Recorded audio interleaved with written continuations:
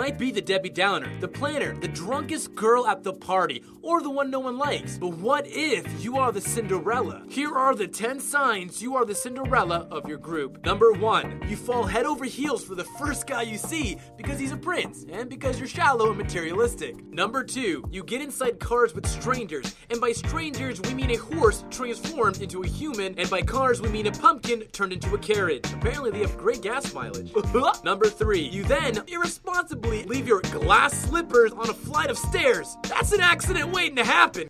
Number 4, you're a neat freak and you're always the one who cleans up after your roommates throw a party, or your evil stepmother, who is mean to her servant, orders you to. Number 5, despite the sheltered upbringing, you have the skills of a seasoned ballroom dancer. Tonight at 9, don't forget to catch Cinderella on Dancing with the Princesses. Number 6, you live with your stepmother to avoid paying rent, which is really not cool considering she's an evil psychotic sociopath who squandered your family's fortune. Number 7, you hit snooze at least 3 times every morning until you are woken up by a blue jay tugging on your pigtail. Number 8, you come up with cute pet names for your friends, which makes sense because your friends, are pets. Number 9, you always catch stares from guys in public, but it's usually from short old men with monocles. Number 10, you lost your diary years ago and now everyone knows your life story.